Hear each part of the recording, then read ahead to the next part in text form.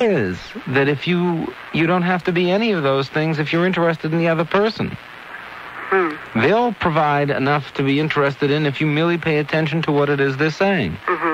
So what it is that I'm doing is I'm paying more attention to myself. That's it. And my feelings than the other person. That's right. So you cannot get intimate because you don't reach out of yourself. The first thought you had is that you wanted to reach out more. And the way you reach out more is not to help other people, but to find out what it is they're coming from, what they're saying, what they're feeling, what they're about. So you ask those questions, and you find out what they have to say. Is that news to you? Is that what? News to you? No, not really. Why didn't you do this? Why haven't you known this? I don't really know. I guess I'm so wrapped up in my own rejection. I think that they won't.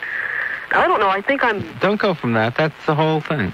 You're so wrapped up in your rejection. Yeah.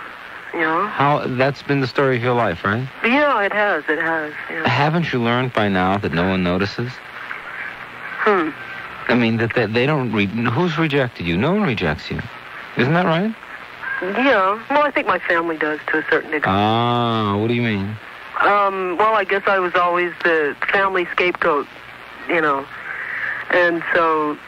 You go through the world expecting the same thing. Yeah, I do. But I don't, like I said, I didn't know how to deal with that or how to... Well, the first thing you have to do is forgive your family.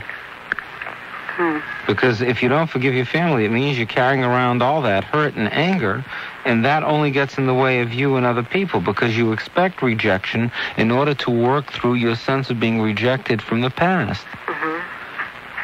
It's like exercising a muscle. You felt rejected in the past. You couldn't admit that, so what you do is you find situations in the present that reject you in order to deal with the feeling in the past. Have you told your parents how you feel?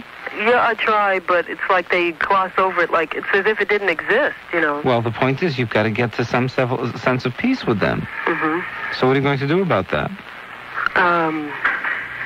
I'd like to talk to them, but it's the same thing usually happens, Why don't you write them a long letter? And give it to them? Or mail it for them to actually read it? Sure.